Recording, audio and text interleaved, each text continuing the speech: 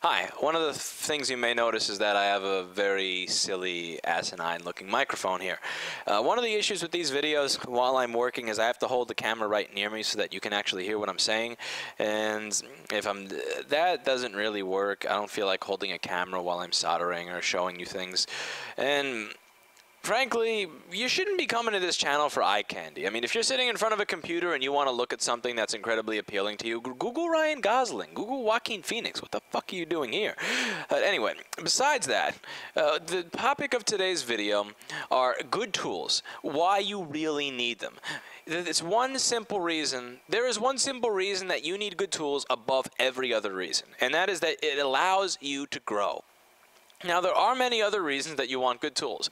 You want them to last. You don't want them to die in the middle of a repair. They make your life easier. That, blah, blah, blah. But the real best reason, and the reason that very few people talk about, is that good tools allow you to grow as a technician. They allow you to learn more, and they allow you to move to the next level. And one of the biggest myths, one of the biggest pieces of bullshit that people tell themselves is, when I need the good tools, I'll get them. And that never happens because you never need the good tools. Let me give you a good example. Let's say that you need to replace a backlight fuse. So you buy the cheapest, shittiest IUE station for like 120 bucks on Amazon used to be able to do that. Then one day you need to replace some type of QFN package. Now again, you spent the 120 bucks in the IUE piece of crap instead of spending $600 or $700 in the good HAKKO one that you could probably slay dragons with. Now here's what's going to happen. You're going to be able to do those little jobs in those small packages, but then you're going to have to replace a QFP one day because somebody's keyboard is not working and their mouse is not working. You're going to have to replace a chip that's this big, and you're going to use that piece of dog shit that you bought for 120 bucks. And do you think it's going to let you take that chip off? No, no, no. You're going to keep that thing there like this with the heat all the way on. It's going to be just hot enough to boil everything around the chip, but not hot enough to actually heat up the heatsink pad underneath it to remove it. So what's going to happen is that you're going to burn everything. You're going to fuck everything up because you don't have the tool. Now, here's the part where I say you're never going to need it. The customer is not going to want to wait for you to buy a good tool to do the job. They're not going to want to wait a week or 2 weeks in many cases for you to get the good tool, to get the good accessories, because you can't buy this shit at a local Radio Shack. You cannot go to Best Buy and buy a HAKKO FR801. So what you're going to do is you're going to have to give them a wait time. And then they're going to say, fuck that, and they're going to take it to somebody else, probably like me, where they actually have the tools to do these jobs. And then your need for that tool has gone away because the customer has gone away. And since the need for the tool has gone away, so has the desire to learn, so has the requirement that you have that tool. And for most people it's just, I guess we just couldn't do it. And they make an excuse for why they couldn't have done the job. And they move on. They don't grow. But here's what I would do in that situation. Now again, as I've told you, you need to get by with what you have. I don't think you should invest in bullshit that you're not going to need. And I don't think that you should put all your money into one thing if that's literally all the money you have. What I did is I said, I'm not going to buy this cheap shit. I have one good tool. If I have to replace a backlight fuse or a 0402 resistor because the current sense circuit is broken and it's not viewing the charger or some stupid shit like that, I'm going to do that with my $100 HAKKO, just my basic HAKKO soldering iron, that basic $100 iron. And again, in the other video, I showed you how you can replace a 0402 package using that basic iron. Now, what I did is I decided, instead of spending 120 bucks or 140 bucks in a shitty rework station, I'm going to do as many jobs as I can with this soldering iron and save up my money. And 5 or 6 years ago, I saved up something like $600 or $700 bucks. And then once I had saved all of that up from all the jobs I did with the cheap tool, I used that money to buy the good one. And when I got the good one, I'll be honest with you, I had no fucking idea how to use that thing. I had never done a motherboard level, component level repair with that tool where I actually removed the QFP or anything before.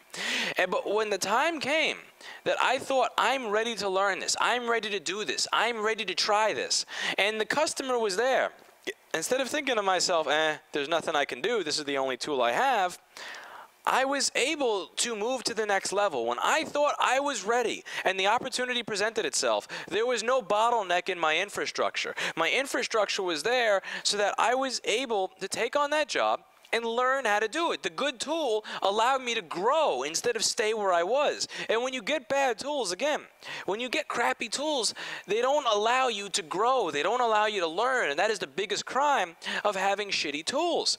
Now, another good thing that good tools do is they remove excuses. Again, if somebody comes in and I have to replace, the keyboard controller chip, then I'm going to be thinking to myself, I'd be able to do it, but I just can't remove that thing. I've made an excuse for myself. Now, one of the things that I find a lot of people doing on this YouTube channel when they're commenting or they're sending me emails or they're sending me messages or they're calling me, they're coming up with all these excuses as to why they can't do things. They're coming up with all these bullshit excuses as to why they can't learn. And in the beginning, I thought a lot of these excuses were bad. I thought these excuses were bullshit. They were crap. But what I'm realizing with myself is that excuses are good. Excuses lead to learning. You see, every time I make an excuse as to why I cannot do something, I can't do this because I don't have that. Okay, let me get that. I can't do this because I don't have the schematic. Okay, let me find the schematic. I can't do this because I don't know where those things go on the board. Okay, fuck the excuse. Let me find a board view. I can't do this because I can't measure the crystal. Okay, I have something that can measure a crystal. I can't do this because, you're getting the point. There are all these different things where I will tell myself why I can't learn it, why I can't do it. And what my excuses have allowed me to do is organically create a curriculum for myself. Again, one of the reasons that this particular field interests me is because there's absolutely no one out there teaching it. There's nobody out there to show you any of this. You pretty much have to teach yourself, and you have to have a decent knowledge of electronics to actually put everything together and recognize how everything works and actually get anything done productively. And that's what I find fun about it. That's why I think this is an interesting project. Personally, the idea that, R9731 and R9714 create a 12-volt to 3-volt divider to turn on the light of your screen, that's fucking boring to me. What's interesting is the process of figuring it out and doing the detective work involved when there is an entire industry based around telling people to go fuck themselves when they want more information on how these products work. And what I've noticed about actually getting good tools, what I've noticed about killing each one of my excuses one by one, is I've created a legitimate curriculum for myself. When I look at where I was 5 years ago and then where I was 4 years ago, or when I look at where I was 4 years ago versus where I was 1 year ago, I am legitimately amazed that somebody that is as, for lack of a better way to say it, as dumb as I am, has actually figured this much shit out on their own. And that's because what I've done every step of the way is I've made an excuse, and then I've gotten rid of the excuse. And when I pull out all the excuses, I notice that I actually learned a decent amount just in the process of getting rid of my excuses. One of the things that I notice is that in the process of getting rid of all of these excuses, I actually learn a lot, because I have to learn the next thing. I have to figure out, okay, now I have this. Well, I measure that and it still doesn't work. Oh, apparently I have to be able to measure this other thing.